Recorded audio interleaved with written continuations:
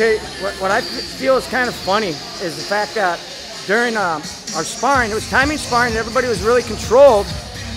And in the midst of sparring, all right, I got literally 100% accidentally dinged in the head. And it wasn't by overzealousness, it wasn't by hacking, anything. It was just the way it happened. I mean, when you start to spar, and we weren't going hard, we were just playing. And every once in a while, something happens and you ding. What I thought was amusing was the fact that people came up to me and went, "Oh, look at your eye." That should almost be as normal as taking a piss if you're a fighter. It's part of the deal. I had no idea until someone came up to me that goes, "Oh, I think you got your eye dinged." I go, "Oh, good." Now, do I stop?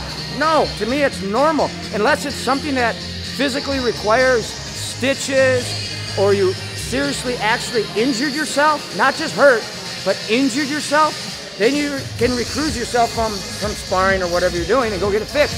But a normal ding or bing or bump or little bit of a cut that requires nothing at all other than some ice should not even be a consequence. You should just sit there and go, normal, not, oh my gosh.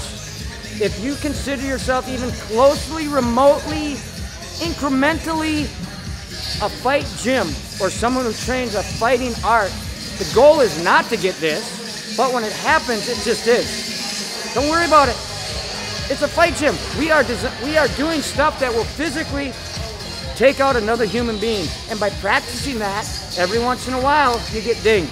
And even in the most controlled environment. But practice makes habit. And if you get dinged, and all of a sudden you just go, "Oh my gosh, what's gonna happen in a fight? Oh my gosh." In a real fight, in a street fight, it shouldn't even bother you. You just go on, play the game, have some fun, and forget about it, because it is normal. Normal. All right?